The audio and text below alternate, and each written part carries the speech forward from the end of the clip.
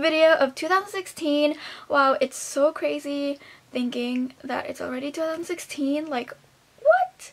Anyways, for this video, I'm going to show you guys how to make 2016 the best year. So I'm going to show you guys how to stay organized, fun ideas to do in 2016 so you can have a good, healthy, positive life. So if you guys want to see more of these kind of videos, like positive videos, give it a thumbs up. And if you guys want to see, I believe I made it in the beginning of last year. If you guys want to see that video, it's a positive video, how I stay stress-free and happy. I'll have the link down below, and I'll also have the, just click the screen right here.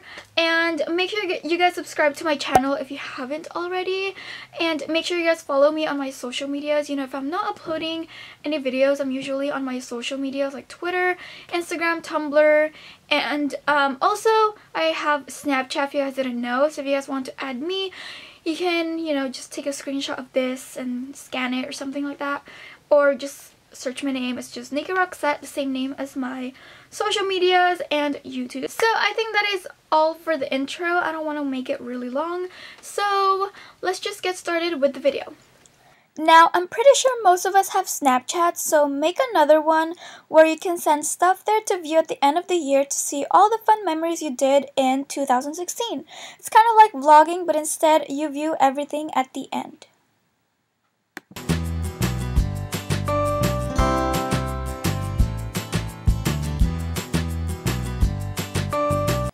You can also start a memory jar. I started doing this in the beginning of 2015, so I'm continuing that this year as well because it's just so much fun to do. You basically just write down things you want to remember on a sticky note or something and open the jar at the end of the year.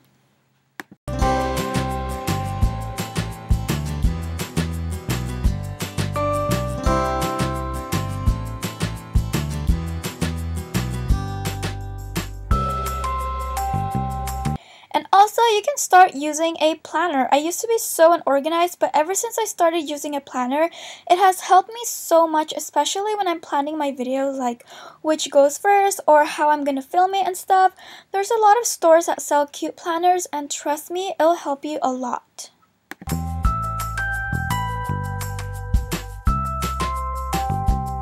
Write down things you want to achieve this year, like bucket lists, New Year's resolutions, or just something you want to do this year. Here I'm writing down my bucket list. I've always had a bucket list, but I just never wrote them, so here's a few that I wrote. And I'm also writing down my New Year's resolution of this year, and I like to write in different colored ink just because I think it looks cute that way. And a few of my resolutions this year is to eat healthier, drink lots of water, stop overthinking, and don't doubt myself.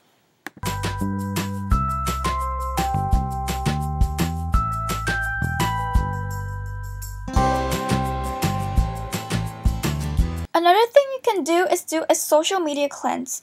Basically, unlike, unfriend, or unfollow all brands and people that no longer resonate with you or that put more negativity than positivity. Instead, follow those inspirational pages or accounts like fitness and quotes that will motivate you to be better.